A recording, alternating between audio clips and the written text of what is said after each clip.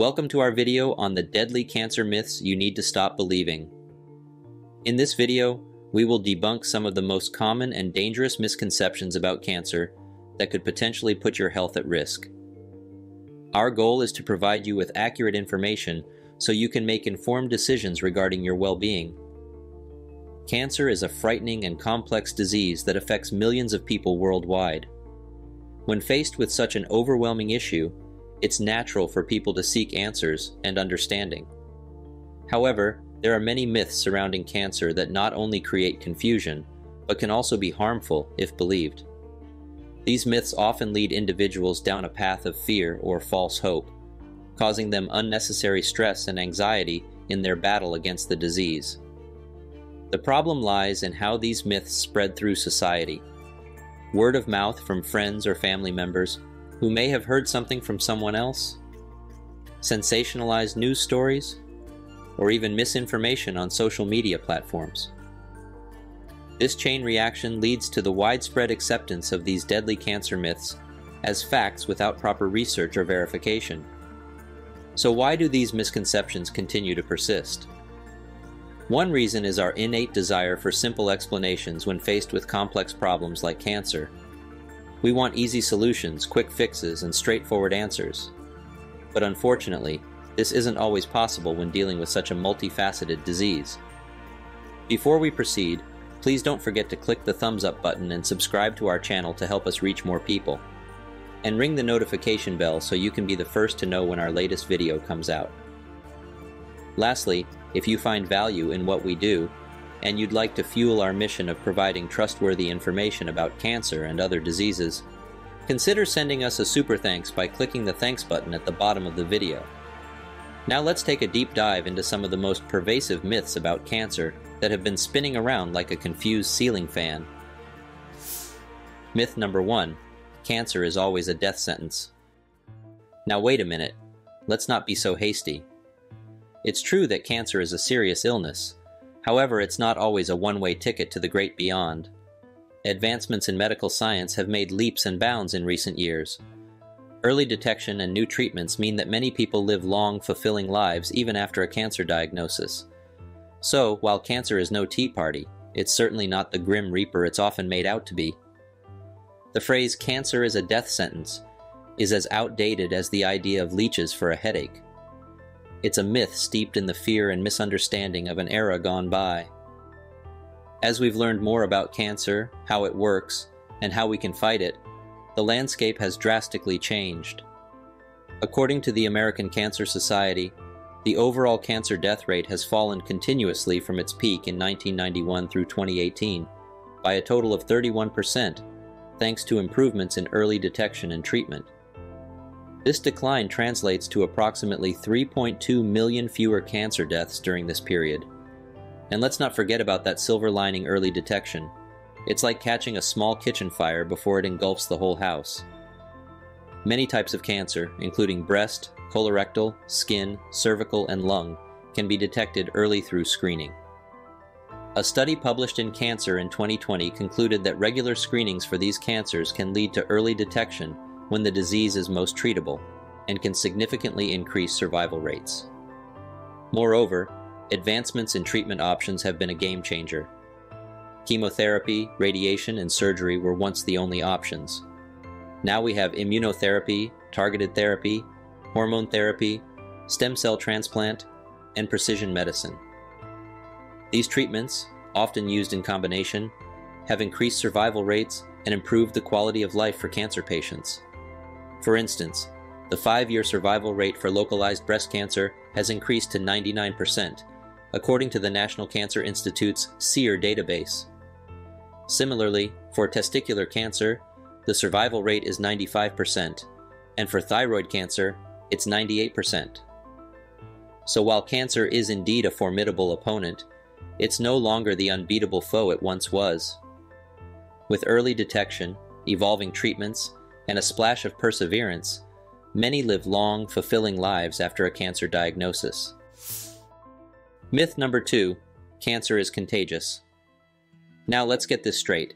You cannot catch cancer like you catch a cold or the flu. Most cancers are caused by genetic changes that occur throughout a person's lifetime. However, there are some viruses like HPV or hepatitis B and C that can lead to cancer and can be passed from person to person. However, the idea of catching cancer as one would a cold is fundamentally flawed. Cancer is not caused by an invading pathogen like a bacteria or virus, with some exceptions which we'll get to, but rather by genetic mutations in our own cells. These mutations can cause cells to grow and divide out of control, leading to a tumor. A 2013 study in the journal Science found that about 2/3 of these mutations are due to random replication errors when cells divide, not inherited genes or environmental factors. You can't catch these genetic changes from someone else. They're specific to each person's cells. As the American Cancer Society points out, you can't catch cancer or transfer it to someone else's body. Cancer cells from one person are generally unable to live in the body of another healthy person. Now let's tackle those exceptions. Certain viruses and bacteria may increase the risk of cancer, and these infections can spread between people.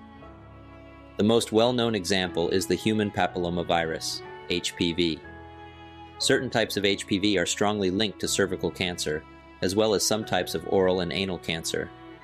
Hepatitis B and C viruses are known to increase the risk of liver cancer, and Helicobacter pylori, a bacterium that lives in the digestive tract, can cause ulcers and is associated with an increased risk of stomach cancer and lymphoma.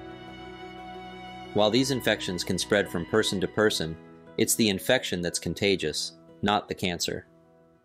And importantly, not everyone who gets these infections will develop cancer. Other factors like genetic predisposition and lifestyle choices also play a significant role. Myth number 3. Only smokers get lung cancer. You see a lung cancer diagnosis, and instantly your mind flashes to a film noir scene with a protagonist puffing on a cigarette, right? Well, time to adjust that picture. While it's true that smoking greatly increases your risk of lung cancer, it's not exclusive to the smoking club. It's like saying only sunbathers get skin cancer. It's a common misconception, but far from the truth. Non-smokers can and do get lung cancer due to other factors like exposure to radon gas, secondhand smoke, certain chemicals, and air pollution. So, even if you've never touched a cigarette, keep an eye on those lungs.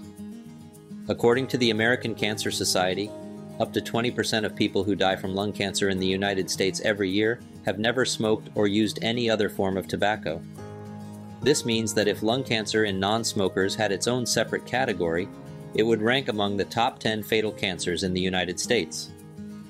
So, what's contributing to lung cancer in non-smokers?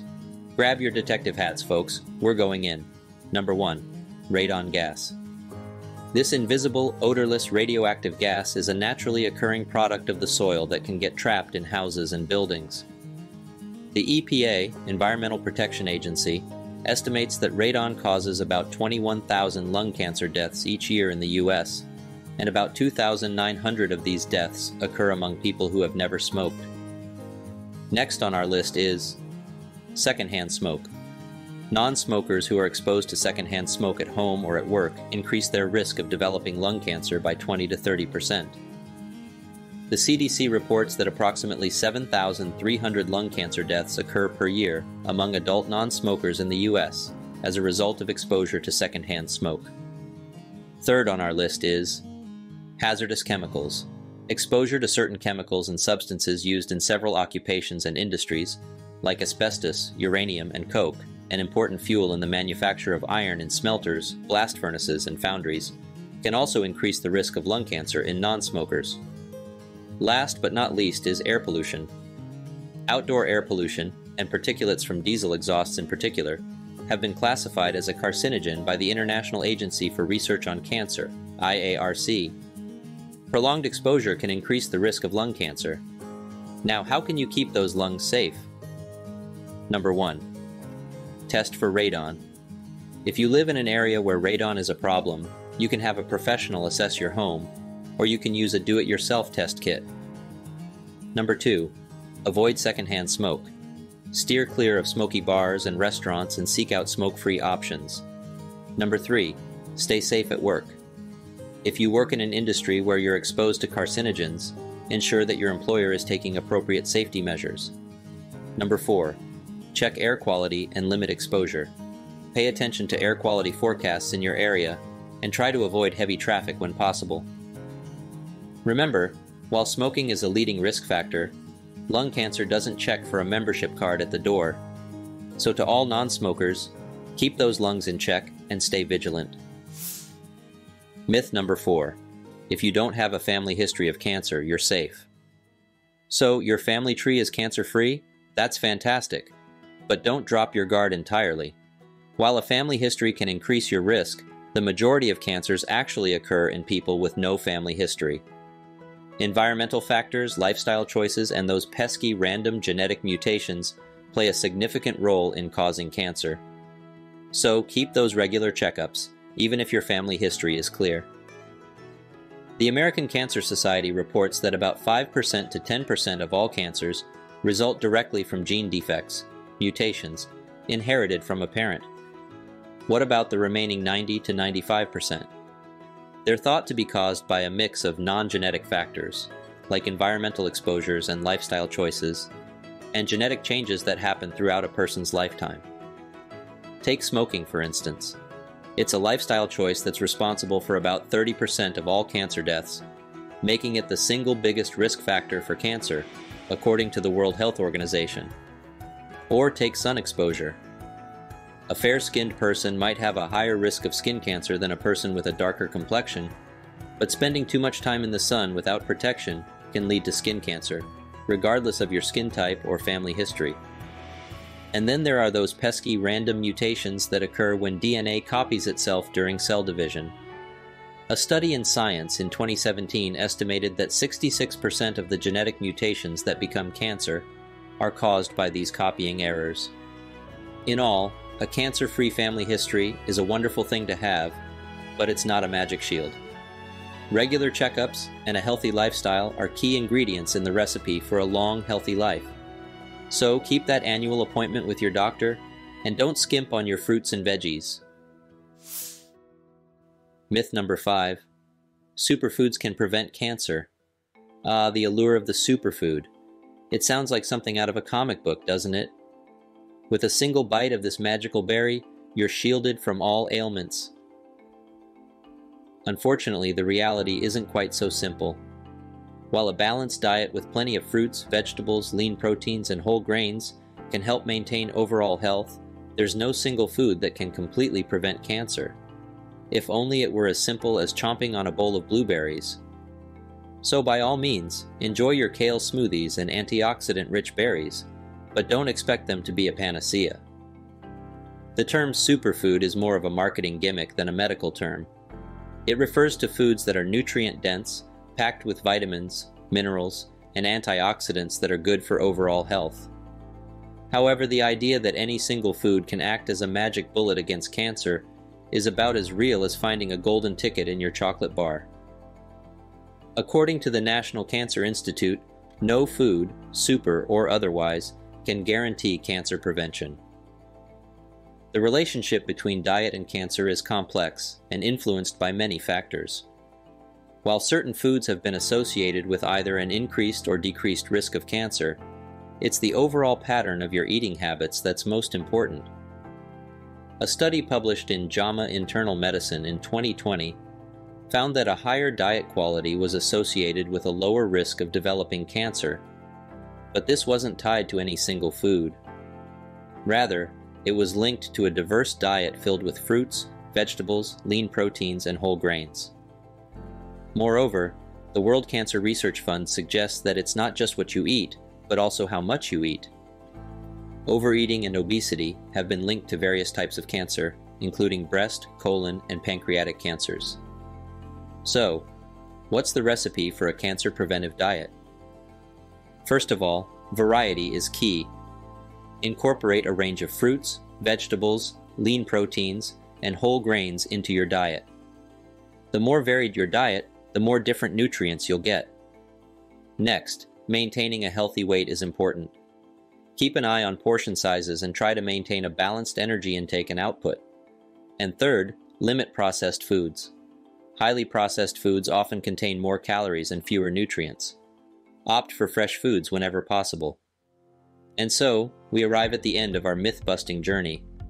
Much like a culinary journey, we've sampled a smorgasbord of cancer myths and sifted them through the sieve of scientific evidence. Our takeaway? When it comes to cancer, knowledge is indeed power. Just as you'd toss a burnt garlic or a spoiled tomato into the trash, let's throw these cancer myths out of our minds and our conversations.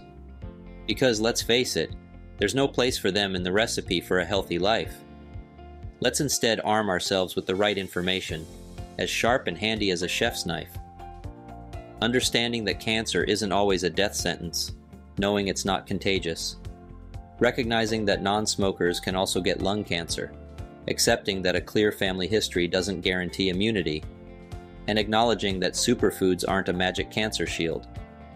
These are the ingredients for a more informed perspective on cancer. And just as you'd use the freshest ingredients and the right techniques to cook a gourmet meal, let's use regular screenings, a healthy lifestyle, and vigilance to cook up a healthier life. After all, prevention and early detection are the secret spices in the recipe against cancer. So, as we wrap up this video, let's remember, stay informed, stay vigilant, and keep cooking up a healthy, tasty life. And most importantly, never stop learning, because when it comes to health, the learning never ends.